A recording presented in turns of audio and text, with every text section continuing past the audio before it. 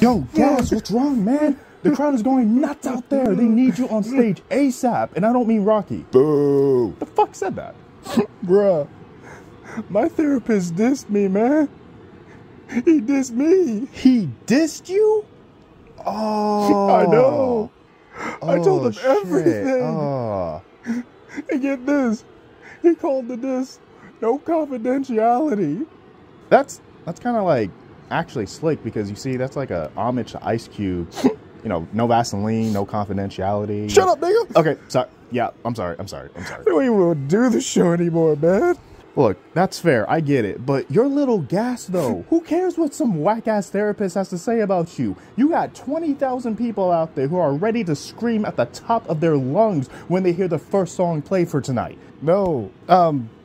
You're the Black Panther in the jungle who's ready to fight anyone. You know, you're the greatest of all time. Like, seriously, greatest of all time. You're the GOAT, and you can, you know, destroy anyone in your path. You're Godzilla. Godzilla destroying Tokyo and everything, and you know, you're just the Statue of Liberty, even though you're not a woman and you're not green, but like, you know. Can you stop with the motivational shit? Yeah, all right. Listen to this. Yo, shout out to all my gaslighters, manipulators, abusive parents, and depression. Y'all keep me in business. Now hear me smoke this fool. You make me want to change up my goddamn profession.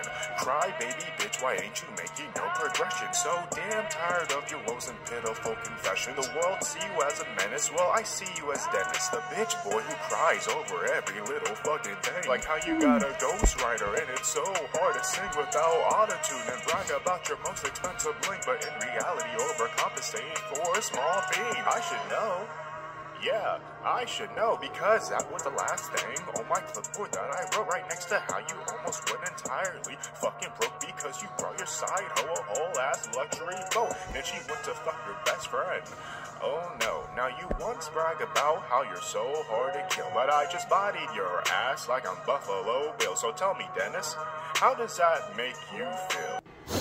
He even used a generic therapist line. That nigga never said that shit in our sessions. Damn. So, like, you know, where is it at? What? Like, the diss, you know, like, did he drop it on YouTube, or is it like a Spotify exclusive? Get the fuck out my room. Yeah, okay, all right, yeah. So.